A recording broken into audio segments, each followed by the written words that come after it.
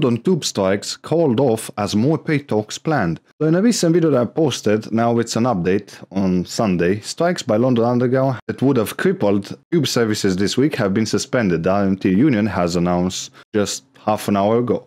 Little or no service was expected across the capital's entire network from Sunday evening to Friday morning. Members of the RMT union have previously voted to take industrial action over a below-inflation pay increase of 5%.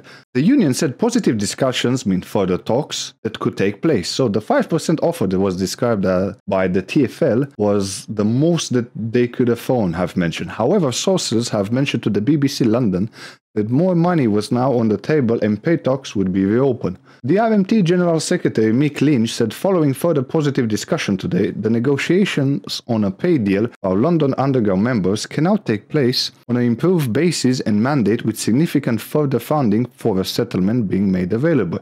He described it as a significant improvement, an improved funding position, which meant scheduled strikes action would be suspended with immediate effect. So now we're looking at no more strikes for the next week, since they are still discussing what they can do. They are still looking forward on getting in urgent negotiations with TfL in order to develop a sustainable agreement and a resolution to the dispute he mentioned. Now, this is extremely unusual because I can't remember strikes being called off at such a late stage, because it was supposed to start at 5:30 on Sunday, which is today. What has happened is the Mayor of London and his team got more involved over the weekend apparently, and extra money has been found. So sources have told the BBC News that it is in the region of £30 million.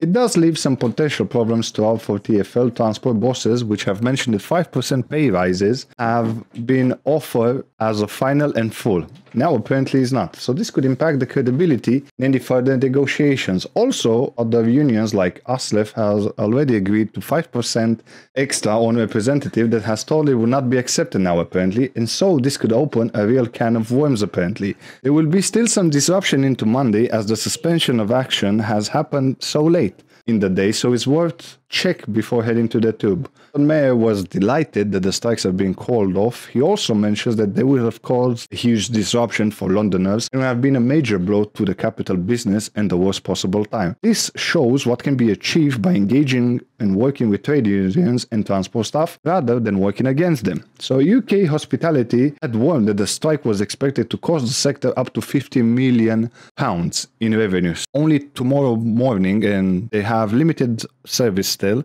However, we need to see tomorrow and we need to check before traveling. At least this has been cancelled, so no more than 5 days, because that was never planned. And that could have impacted everything so badly that trains would have been overcrowded and buses would have had so much devastating impact on everything. They've cancelled, or hopefully for the best. Maybe I'll keep you updated what happens and how much they agree to the increase in pay rises. Now, nonetheless, you take care and have a safe journey. See ya.